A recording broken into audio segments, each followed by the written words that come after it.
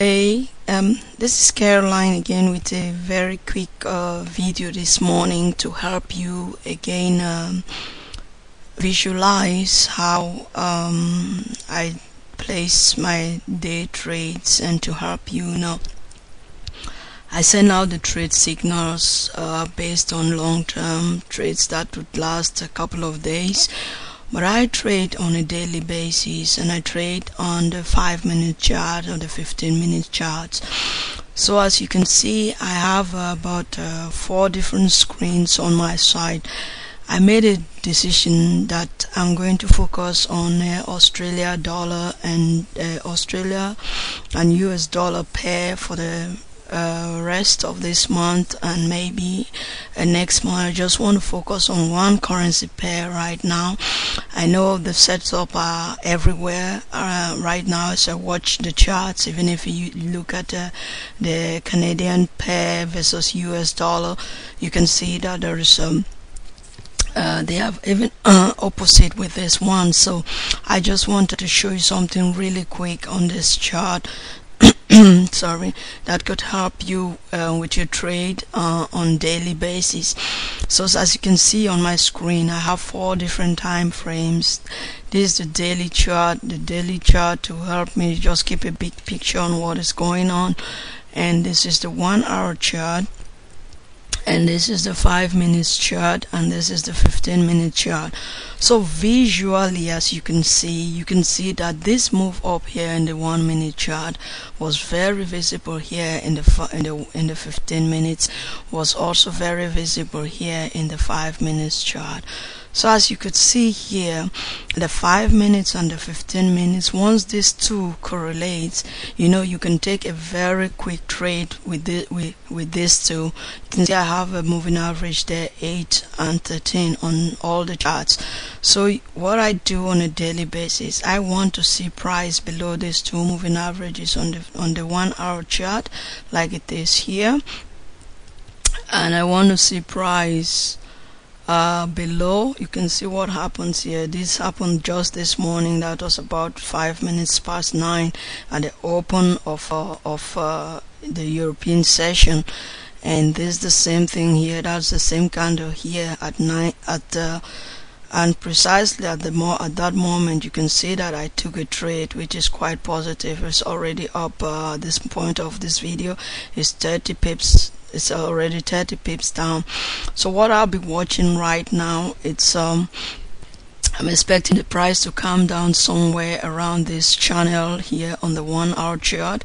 That should be about 10 to test that low there again at 106.12. This is for my daily trade. For the long-term trade, I'm still expecting this pair to drop around here at 105.00. But what I want to tell you is this is a very simple chart. As you can see, I have just 2 moving averages on both charts, on the 5-minute chart, on the 15-minute chart, and on the 1-hour chart here. So these are the two I look at. So if price is below the moving averages like it is here, we're going down. It's a very good trade, and I'm expecting price to at least come down to 106.14, and it's moving in that direction. But if it doesn't get there, what I'll do, I'll wait when this price close above the 5 minutes chart, above this moving averages, I would close the trade and then walk out of my computer. But I can see yesterday I had quite a couple of trades. This one was 27 pips, and then there was another one that goes to 30 pips, and those were very good trades for me yesterday. But you see, today we already have a very good set of trades. 2 positions open here. One is 37 pips plus, the other one is 31 pips plus.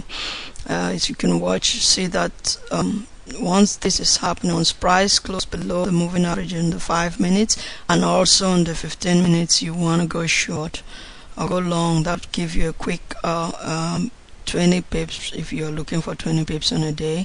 So you can see my net short, all the 3 positions that are open, is about 89 pips at the moment.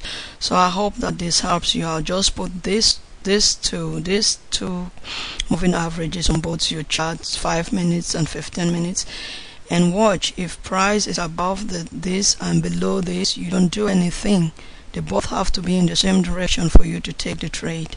So this was a very good one, because at 9 o'clock the first candle at 5 closes below the moving average, and the third candle, which was the first of the 15-minute closing, you could see that the 15 minutes was also closing below the moving averages, and the first 3 candles were also below the moving average. So at that point in time, at this 5 minutes here, which went up, they have given you an opportunity to enter the trade at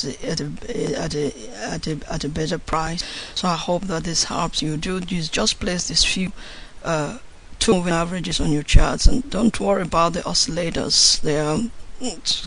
They can help you on a daily if you have to trade on a daily basis. This is a simple day trading strategy that you can implement today, now, and helps you do it on other pairs, but I like doing it on one pair. Then it keeps you focused, and then you can catch some of these pips as they move 25, 50. By the time you have 50 or 20, 30 or 80 pips in a day. So right now I can close these trades, all of them, and I'm done for the day for 93 pips. As you can see, that's a net short position, 93 pips. But I think on my long-term trade, this pair has to still go down, because we're making a complete reversal. There's a reversal pattern happening here on the daily chart. So I hope this helps you out. Take care. God bless you.